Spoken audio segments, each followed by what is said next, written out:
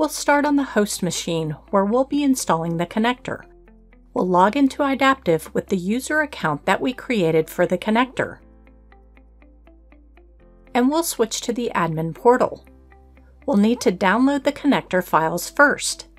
We'll navigate to Downloads and under the Connectors heading, select Download next to Idaptive Connector.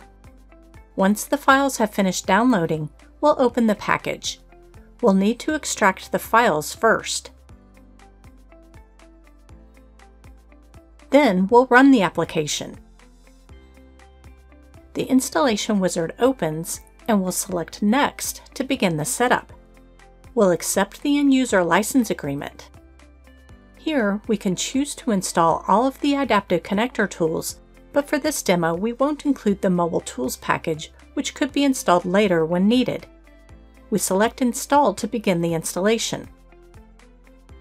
When the installation is complete, we select Finish.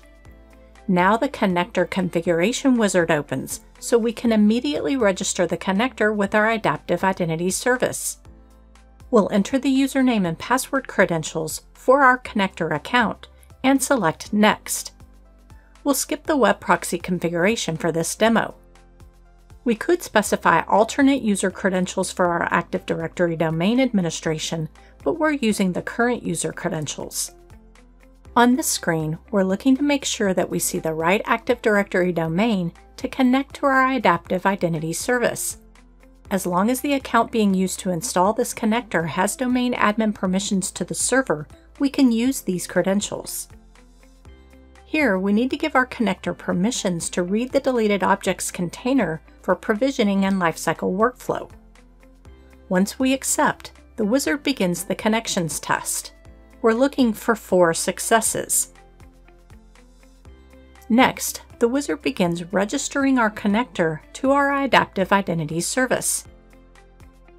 Now the connector setup is complete, so we select Finish. The connector utility opens to the Status tab and indicates that the software is up to date. We can see that the connector is started.